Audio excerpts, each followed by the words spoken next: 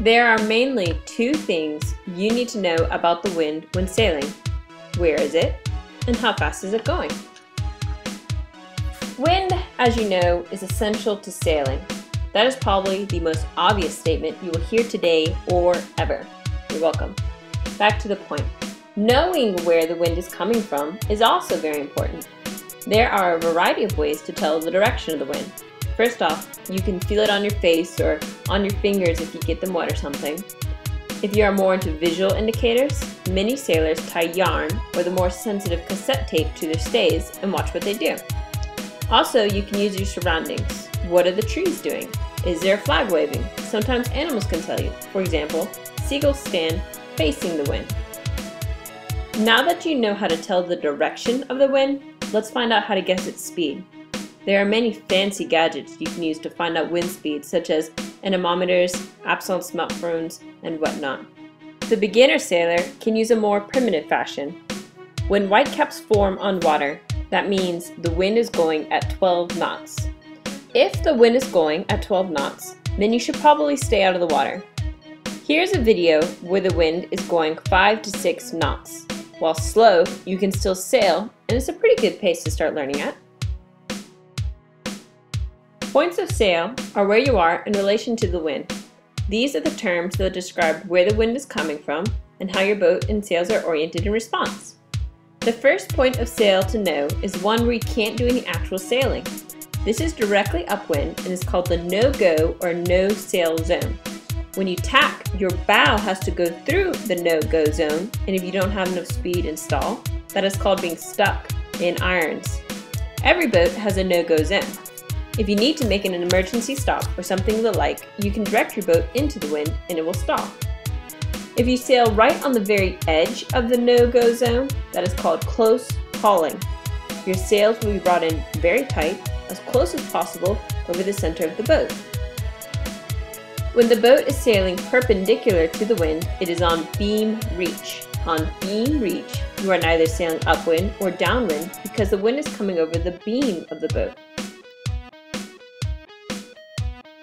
When you are sailing and the wind is behind you at an angle, you are on broad reach. Here, your sails are let out quite a bit, but still not fully extended. When you are sailing directly downwind, this is called running. While running, your sails will be fully extended. You can fly or spin while either running or on broad reach. You know the language, you've taken all of the safety precautions, you have assessed the wind, and you have most of your points of sail. You probably didn't even realize you've learned so much. Well, now you're on the water. What is tacking? This is when you turn the bow of the boat through the wind so the direction from which the wind is blowing changes from one side to the other. You would do this when you're sailing upwind or into the wind. You tack because you cannot sail directly upwind. Remember, that's called being stuck in irons. You must beat or make a zigzag course in order to get to your destination. Here's a simplified version of how to tack.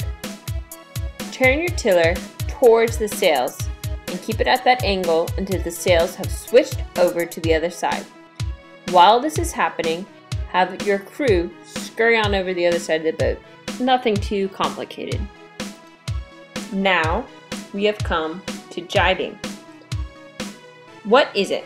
Well, jibing is when you turn the stern of the boat through the wind so the wind direction switches from one side of the boat to the other. Jibing is basically the downwind tacking.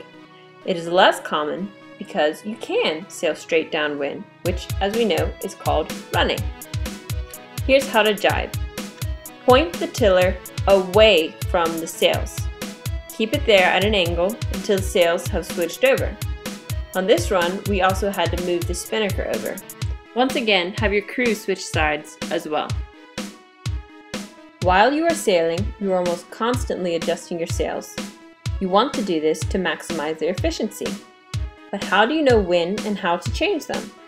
There are two simple methods for figuring out when to adjust your sails. First, there's luffing, and then there are telltales. Remember the luff? It's here again. Well, luffing is when the luff starts to ripple because the sails have been let out too much and the airflow is disturbed. When this happens, sheet the sails in just until the luffing stops. This will be your optimal trim. If you think your sails might be too tight, then let them out until they start luffing, then pull them back in. Remember, if you're wondering about your sails, when in doubt, ease them out. Another way to judge the conditions of your sails are to look at your telltales. Telltales do tell tales. Telltales are pieces of cloth or plastic attached to your sails. They can tell you whether to let out or pull in your sails without needing to let the sails luff. Here is how to read them. If your telltales are hanging down limp, then you need to let your sails out. Remember, down and out. If your tails are flying up, you need to bring your sails in. You want the tells to be parallel with the boom. Here's an example of the telltales in action. The tells are hanging down, so we let the sail out until they straighten. One of the more exciting aspects of sailing, going out in the trap, is one of my favorite things to do. Going out in the trap, what is it? Well, it's a lot of fun, that's for sure. When you're trapezing or on the trap, you're hanging off the side of the boat attached to a wire and adding counterweight to the force of the wind on the sails. What sounds more fun than dangling off the edge of a boat with all your faith in a wire? When you trap, you wear a harness. You want it snug and comfortable around your legs and waist, but a little looser at the shoulders. To go out on the wire, attach yourself to the hook and kind of scoot yourself off the edge of the boat until the wire takes your weight. Then, bend one leg and push off from the edge of the boat with it.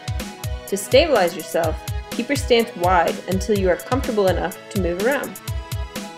Generally, you want to keep your weight on the forward edge of the boat to keep the bows from lifting, and only move aft as the wind becomes stronger. By the way, getting splashed is one of the hazards of sailing. Expect to get wet every once in a while. Alright, imagine this scenario with me. You're sailing along, minding your own business, when maybe somebody accidentally hits the tiller, or a sudden gust of wind comes along, and you do your best to keep it upright and it's not working, and bam, you are officially capsized. What are you going to do? Let me start by saying, do your best not to fall on the sails. It is detrimental to their health. If you're going to fall in, try and go over the other edge of the boat, into the water and away from the sails. Also, stay by the boat. It's almost never a good idea to swim to shore. This section is called When You Capsize because it is going to happen. Here are some tips for what you should do. First, try and keep the boat from turtling or turning completely upside down. You can do this by either having one of the crew support the mast or having them sit or stand on the dagger boards to start providing counterweight. Next, if you can, you should disengage the rudders and uncleat the sails. Your boat should have a righting line on board. This is a rope tied to the bottom of the strut under the mast. Throw this rope over the hole sticking out of the water in order to give yourself more leverage for tipping it over. When the boat comes over, make your first priority not to get hit. We've already had enough accidents already. And second, hold on to the boat as it comes over and get on board as quickly as you can. Your catamaran has no qualms with just sailing off without you. Once on board, assess the damage and act accordingly. It is recommended to practice a capsizing drill every once in a while so you will be prepared. Let's review what we have learned. You have been reminded of the joys of sailing. You know quite a bit of terminology. When you're on the water, you know some basic safety precautions and the rules. You can read the wind and you're familiar with the points of sail. No longer are you frightened by jibing and tacking. You can trim, trapeze, and even right the boat if you have to. Whew!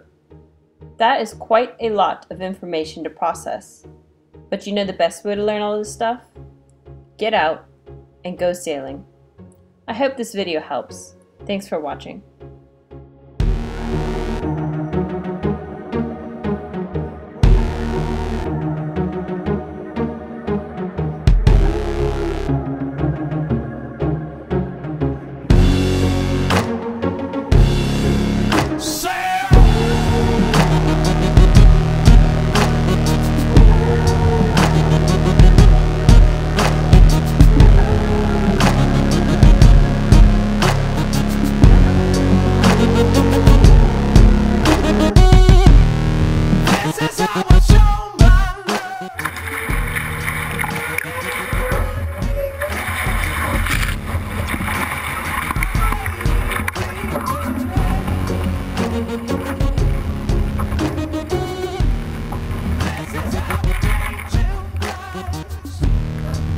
Bye.